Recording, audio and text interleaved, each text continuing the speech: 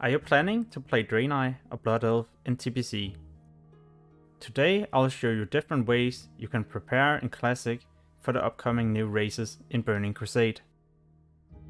The first thing I prepare is actually going to be gear, so leather, mail, plate, even some cloth gear and especially weapons are going to be really useful. If you're not going to be boosted and you're actually going to do dungeons or level with quests, having these blue items will definitely help you level faster, and right now in Classic you can actually get them fairly cheap. If you plan to play a Blood Elf Paladin, then you can buy these materials for your level 60 Epic Mount quest. Most of the materials are fairly cheap, but pay attention to the Dark Runes and Arcanite bars. These might actually be expensive due to the release of Naxxramas. When we finally can level the Blood Elf or Draenei, there might be so many people that the competition for actually getting monsters and doing your quest will be pretty difficult.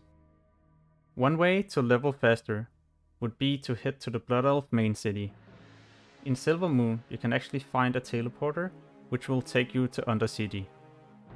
There will be next to no people leveling in this zone because most undeads are already level 60. You can also take the Zeppelin to Dorotar and this way level in the Troll and Orc area. If you're planning to play Draenei, you could also head to one of the Alliance starting zones. What I would actually recommend is to find a Warlock who can summon you, and this way you will get there way faster. There is a downside of going to one of the other starting locations, and that's going to be the fact that at level 4 you could actually get the Earth Totem quest, and at level 10 the Fire Totem quest. But because we chose another starting location, then we can't get these quests, and that will result in us not being able to get the totems. I talked about the blue items you could buy to make your leveling faster, but another thing that will benefit you a lot at low level would be to buy level 1 items and enchant them. In this case I for example have Fairy Weapon and Crusader enchant. Here you can see it in action. So Fairy Weapon has a chance to proc additional 40 damage, and at level 1 this will pretty much be a one shot.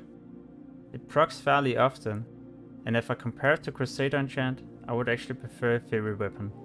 The reason why I don't like Crusader that much is actually because it procs way less, but it's important to notice that when it procs, then it almost one shot for the next 14 seconds.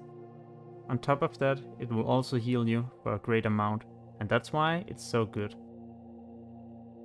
The best way to level your Blood Elf or Draenei will simply be to get boosted in dungeons. But you need to be level 10 before you can enter the first dungeons, so you might actually consider asking someone for help to carry you to level 10.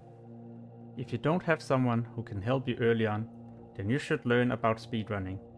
I'm currently practicing level 1 to 10 speedruns, and you can find these on my YouTube page. I also livestream these attempts in case you have any questions. If you would like to see more TBC guides in the future, make sure to subscribe and hit the notification button. As always, thank you for watching and have a wonderful day.